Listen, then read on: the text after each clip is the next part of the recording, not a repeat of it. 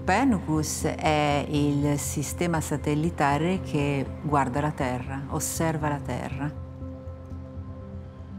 Quello che facciamo noi, il nostro lavoro, è sempre orientato a prevenire la perdita di vite umane o a salvare vite umane. In Varese, Italy, Alessandra Zampieri is head of the Disaster Risk Management Department. We wanted to report to you a bit the situation today. There are a couple of things that we really need to keep under control. If we start with the Early briefing. The morning shift relays the latest risk data to the European Union response team in Brussels. Yes. We actually have these two fires that have been mapped in the last hour. In the last hour, the ones in Sweden. Yeah, we just showed before and they were not there. Yes. So, no, that's really the worst forecast. Io ho iniziato a lavorare in questa unità 3 anni fa e già soltanto in questi 3 anni abbiamo visto grandi cambiamenti. We have some anomalies of the fire danger in northern areas of Europe. Again, moving to the north. Yeah. Moving to the north. And yeah, the temperatures are higher than normal. These ones are really pessimistic. So, July, August, September, it stays anomalous for the whole season. Until the time horizon, yeah. It is now possible to visualize temperatures over the last 140 years in Europe and examine the variations. The data shows that the increase in average annual temperatures has already exceeded 1.5 degrees. Notably affected are the Alps, but also northern Scandinavia, Greenland and Russia. Adesso il team di scienziati che lavora con me nella mia unità sui fuochi non ha una stagione in cui si può riposare o in cui si può pensare che ci sia un rischio inferiore. So this is another demonstration of the impact of climate change. It's not normal anymore, and we don't know exactly what the new normal is with these changes now. At Copernicus, it's the mission of the disaster risk management team to predict cataclysms and anticipate their effects. But increasingly, these come by surprise, as was the case in the summer of 2021.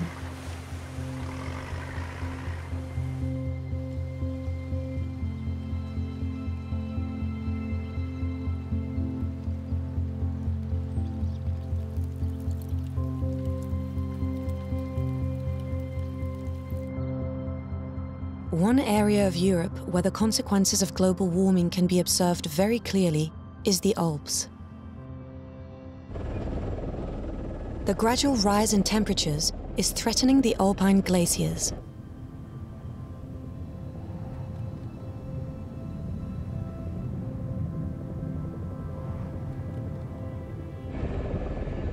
Wir sind hier auf dem Gletscher auf 4.500 Meter Höhe im Monte Rosa Massiv auf der Grenze zwischen Italien und der Schweiz. Professor Margit Schwikowski cannot stop the warming, but along with her European colleagues, she is working on a project to at least save the memory of the glaciers. Wir möchten hier 2 Eiskerne bohren für das Ice Memory Projekt. Diese hochalpinen Gletscher sind ja Archive, aus denen wir etwas lernen können über die Klimaentwicklung in der Vergangenheit oder über die Luftverschmutzung, die wir als Menschen verursacht haben. Die Idee ist, dass man eben diese wertvollen Archive, also die hochalpinen Gletscher, von den Eiskernen entnimmt und diese dann an einem sicheren Ort aufbewahrt, wo sie nicht irgendwie durch Schmelze geschädigt werden können. Und dieser sichere Ort ist die Antarktis. Und damit möchten wir dann auch zukünftigen Generationen von Forschenden, die dieses Material zur Verfügung stellen.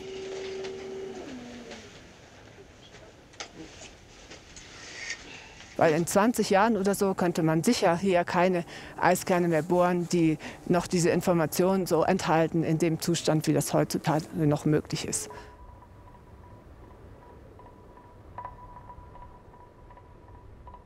Ich habe hier vor knapp 20 Jahren haben wir hier eine Eisbohrung durchgeführt und da sah es hier noch völlig anders aus. Selbst der Gletscher auf dieser Höhe hat sich verändert. Nicht nur den Rückgang von den Gletscherzungen, aber auch in den höchsten Höhen von den Gletschern finden Veränderungen statt. Es ist wirklich das offensichtlichste Zeichen für den Klimawandel. Ich kann mir die Alpen ohne Gletscher gar nicht vorstellen. Es ist eine völlig andere Landschaftsform. Most studies agree that by 2100, all the glaciers will be gone. If this is true, European water will soon be in danger. The Alps are our water tower. The Alpine chain represents barely 2% of our territory, but it provides fresh water to 160 million Europeans, 1/3 of the continent's population. The end of the glaciers will mortgage a large part of these resources and could turn out to be a disaster for agriculture.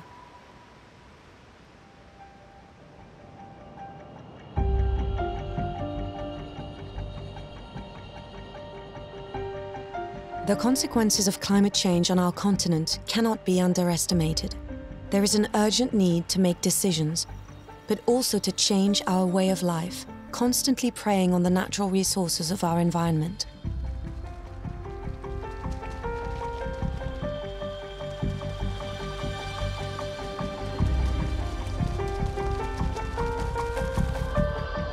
In the meantime, individuals, NGOs and institutions are launching local but crucial initiatives to preserve the future of our planet,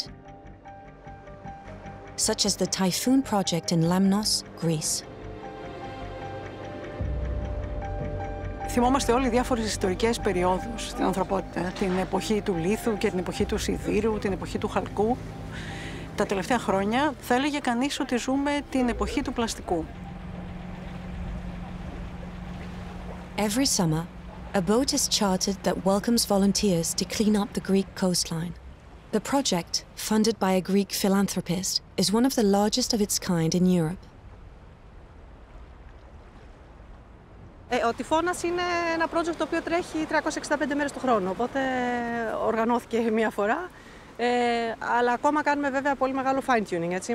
Θεωρώ ότι είμαστε ακόμα σε πιλωτικό στάδιο 1,5 χρόνο μετά, γιατί συνεχώς μαθαίνουμε, προσαρμοζόμαστε, αλλάζουμε. Ξεκινήσαμε να καθαρίζουμε την παραλία μέχρι τα 50 μέτρα, αποφασίσαμε να πάμε στα 150 μέτρα. Την τελευταία δεκαετία ειδικά το πρόβλημα έχει μεγαλώσει πάρα πολύ. Λέγεται ότι είναι σαν να ρίχνουμε ένα απορριμματοφόρο στη θάλασσα γεμάτο σκουπίδια κάθε λεπτό. Η κλίμακα είναι τεράστια. Ο τυφώνας κάνει καθαρισμούς σε ακτές σε πάρα πολύ μεγάλη κλίμακα. Δηλαδή μας επιτρέπει να δώσουμε πραγματικές λύσεις στο πρόβλημα της θαλάσσιας ρύπανσης στη χώρα. Οι μάχες με τις πλαστικές σακούλες είναι ατελείωτες, διαρκείς, λυσαλές και ελπίζουμε επιτυχημένες. Εντάξει.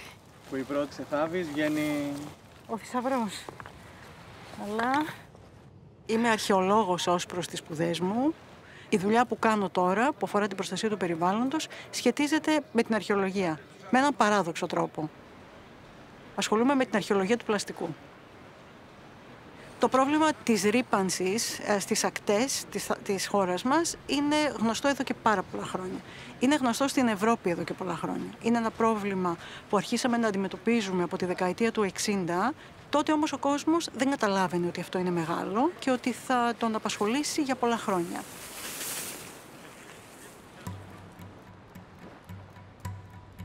On average, each European produces 33 kilos of packaging waste per year, most of it plastic, compared to 28 kilos 10 years ago.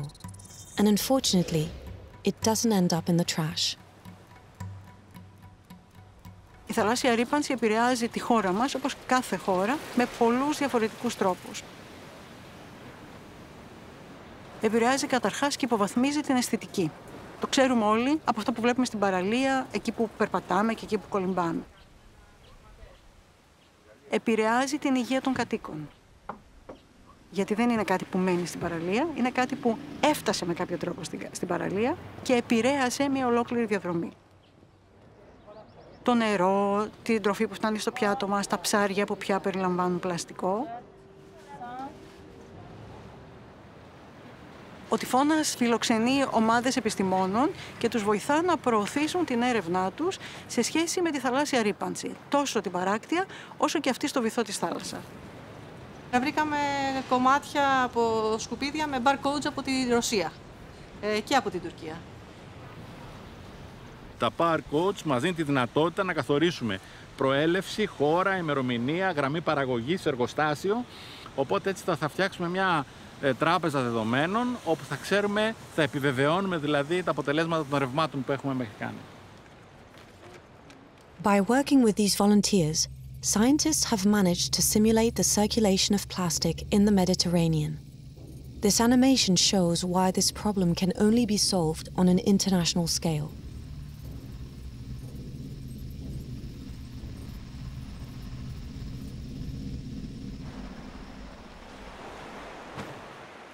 Το πρόβλημα όμως είναι ότι δεν αρκεί να μαζεύουμε τα σκουπίδια. Αυτό που πρέπει να φροντίσουμε πια είναι να μην φτάνουν άλλα σκουπίδια στο περιβάλλον, κάνοντας όλες αυτές τις ενέργειες που μπορούν να προλάβουν και να κλείσουν αυτή τη στρόφιγγα που τροφοδοτεί καθημερινά τις θάλασσές μας με σκουπίδια.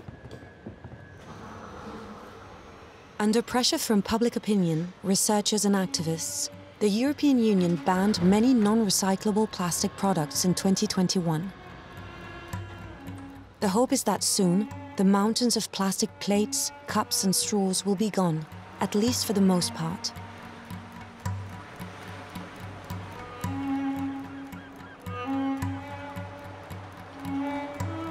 But our continent suffers from many other ecological ills as well.